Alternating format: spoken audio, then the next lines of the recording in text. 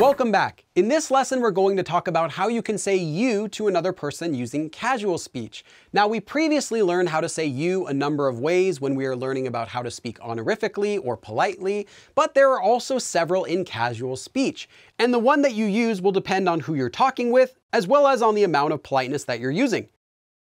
We also learned that most of the time, it's not necessary to say you. Honorific speech can be used when talking about someone else, and if that person you're talking about is also the person you're talking to, then the word you can be assumed. However, when you're not using honorific speech or titles, there will be times that you will need to say you, such as in casual speech. First, let's talk about using 너. This is often the most common way to casually say you, but it's not going to be appropriate in some situations.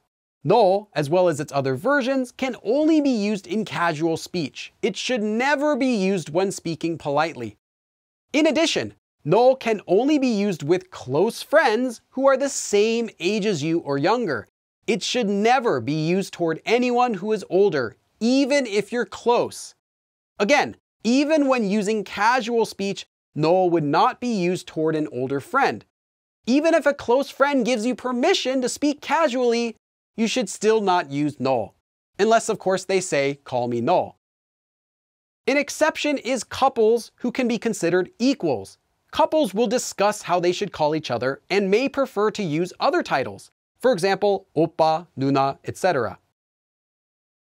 So then why shouldn't 너 be used to anyone who's older than you, even if you're close? Well, that's because this word actually has slightly the feeling of talking down to someone. Now, when used correctly, it does not sound rude, but it doesn't have a soft feel. So, I just want to make that clear. Feel free to use 너 correctly, it is a normal word. But when it's not used correctly, such as to someone older or to a stranger, for example, 너 can sound almost like a swear word. Therefore, with close friends who are older than you, use what we've already learned. This includes words like 형, 오빠, 누나, and 언니. Or with close friends who are the same age as you or younger, you can also use their name. And in fact, concepts like these can also be confusing even for native Korean speakers at times, so it's often common just to ask someone else what you should call them. Here are some examples of how you can directly ask someone casually what they'd like to be called. 내가 어떻게 부르면 좋을까? How should I refer to you? 내가 뭐라고 부를까? What shall I call you? 내가 뭐라고 부르면 돼? What should I call you? And here's one example of how you can reply casually. 빌리라고 불러줘. Please call me Billy. Remember that this becomes 라고 after a vowel and 이라고 after a consonant. You have one more option, of course, when you're talking to friends who are the same age as you or younger. You can also just use their name, but not only their name, you might need to add 이 to the end. Here's how that works. Again, this is only when you're speaking casually with that friend. So to use it, you'll take a friend's name and attach 이 if their name ends in a consonant. Or if their name ends in a vowel, you can just use their name as is. For example, you can talk about your friend Minoo as just Minoo, and 백현 as 백현이. Using someone's name in this way has a friendlier feel than just using 너. Again, using someone's name by itself like this is only for friends who you're speaking casually with. You should not refer to your boss or a senior coworker by using their first name. You can also use family titles, 형, 오빠, 누나, and 언니 together after a name like this. For example, 민우 형 for an older male friend named Minoo, or 백현이 오빠 for an older male friend named 백현. In a later lesson, we'll also learn how you can ask for and give permission to speak casually with friends who are a different age.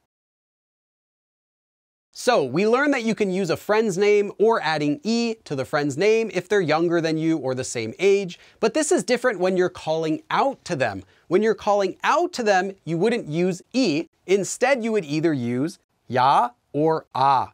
So again, this is when calling out to a close friend who's the same age as you or younger. If their name ends in a vowel, attach 야. Or if their name ends in a consonant, attach 아.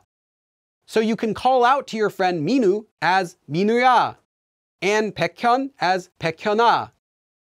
Note that this ya is not the same as the exclamation word ya, which means hey, and is a strong way to yell at someone. Okay, I have a few notes for this lesson, but first let's do a listening practice. Here, two friends happen to meet each other. First, Ujin says, 태민아, 어디가?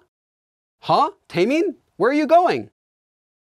To which Taemin replies, 나 수연이 만나러 가.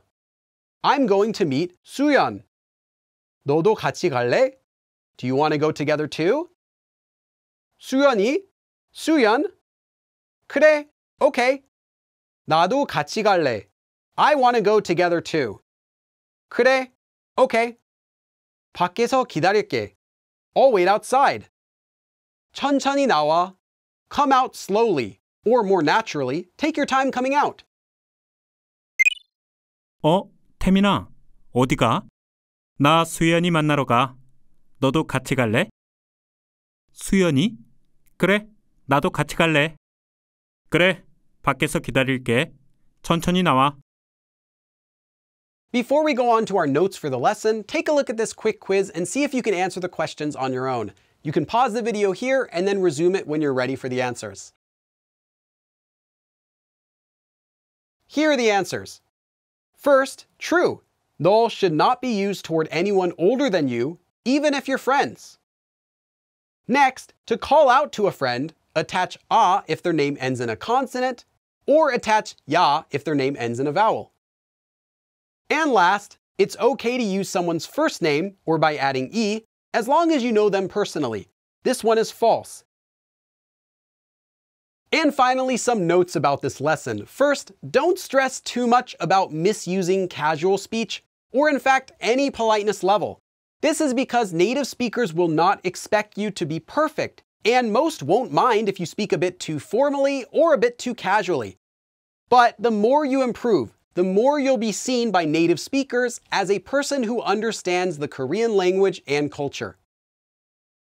So in this lesson, we learned several ways that you can refer to other people in casual speech, as well as how to say you. In the next lesson, we're going to start talking about informal grammar. So thanks for watching, and I'll see you again in the next lesson. 그럼 다음에 또 봐!